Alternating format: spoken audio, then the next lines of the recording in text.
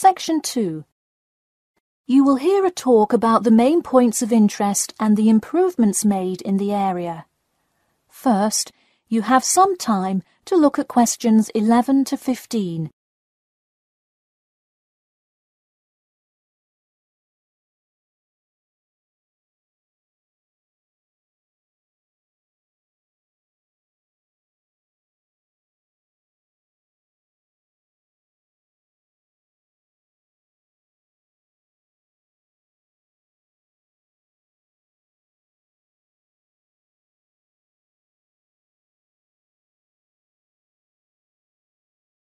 Now listen carefully and answer questions 11 to 15.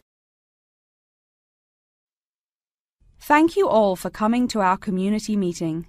As you know, we're excited to unveil our improvement plan as we look forward to the influx of tourists in the summer months.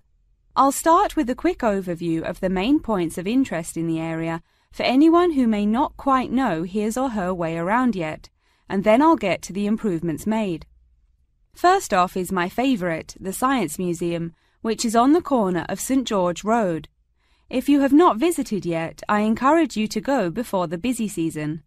It is absolutely spectacular. There is even a flight simulator you can try out. Just west of the Science Museum is the National History Museum. It's a sight not to be missed as well, with each floor devoted to a different era in our nation's history. There are special exhibits for children with interactive games and fun history lessons too. If you're looking for parking, it is available on the intersection of Queen Street and South King Street in the car park.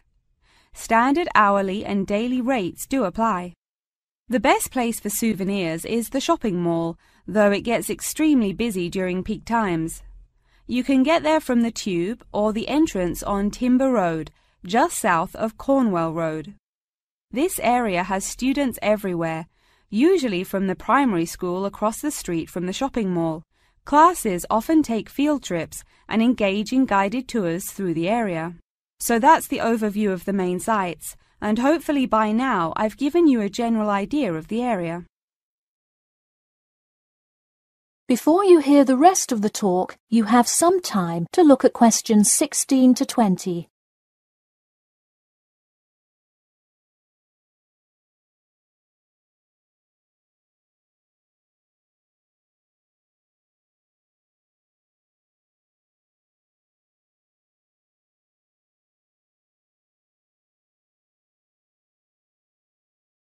Now listen and answer questions 16 to 20.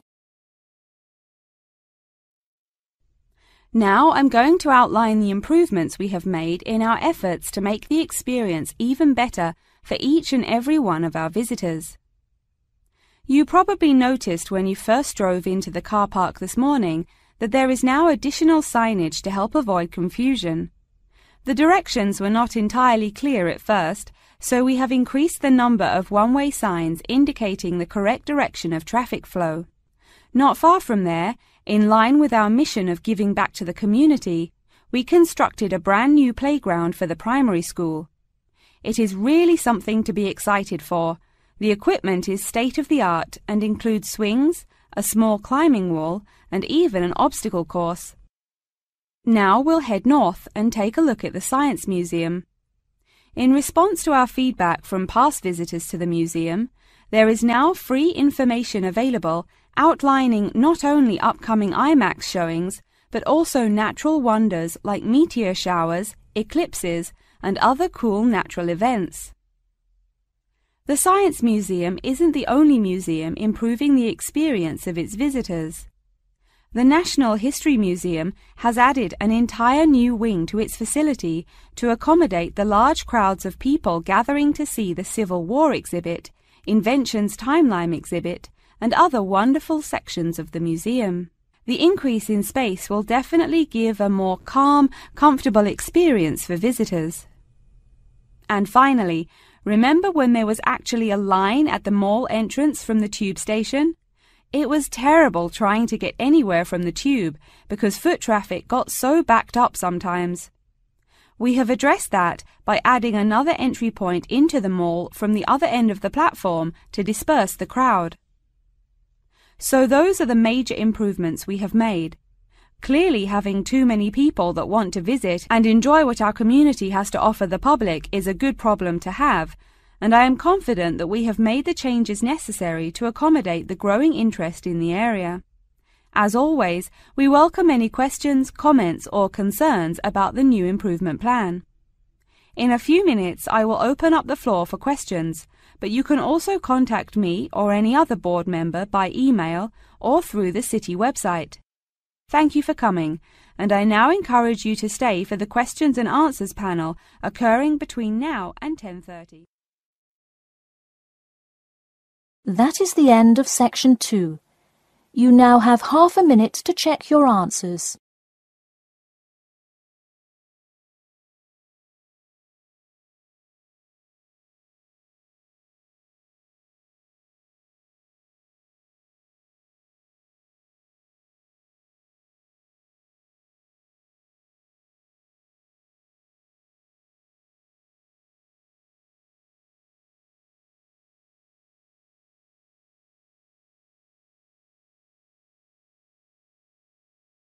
Now turn to section 3.